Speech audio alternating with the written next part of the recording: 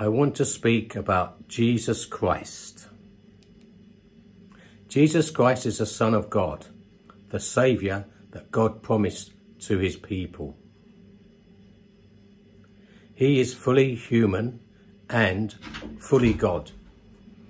During his time on earth, he lived a sinless life so that he could die on the cross and be the perfect sacrifice required to take away our sins. He then rose from the dead, proving his power over death. If you believe in Jesus as Lord, you will also be raised to eternal life. Through Jesus, every promise of God is fulfilled. He is the ultimate assurance that every word of God will come true. John 3:16-17. This is how God loved the world. He gave his one and only Son, that everyone who believes in him will not perish but have everlasting life. God sent his Son into the world, not to judge the world, but to save the world through him. Acts 16:31. Believe in the Lord Jesus and you will be saved. Romans 1:2-3.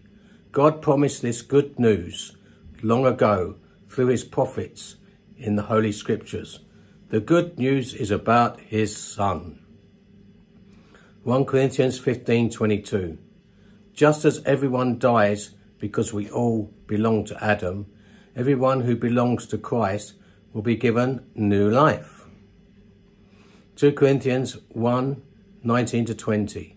Jesus Christ, the Son of God, does not waver between yes and no. As God's ultimate yes, he always does what he says.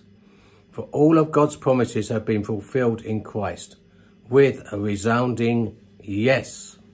And through Christ, our amen, which means yes, ascends for his glory. Colossians 1:12-14.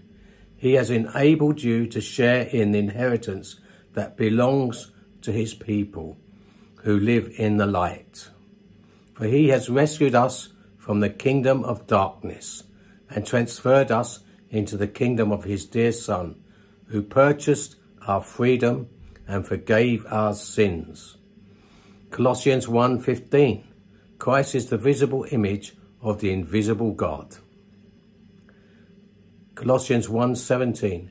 He existed before anything else, and he holds all creation together. You who were once far away from God were his enemies, separated from him by your evil thoughts and actions. Yet now he has reconciled you to himself through the death of Christ in his physical body. As a result, he has brought you into his own presence, and you are holy and blameless as you stand before him, without a single fault. Colossians 1:21-22. And that is because Jesus Christ rose from the dead, and all those who believe in him shall not die but shall live forever.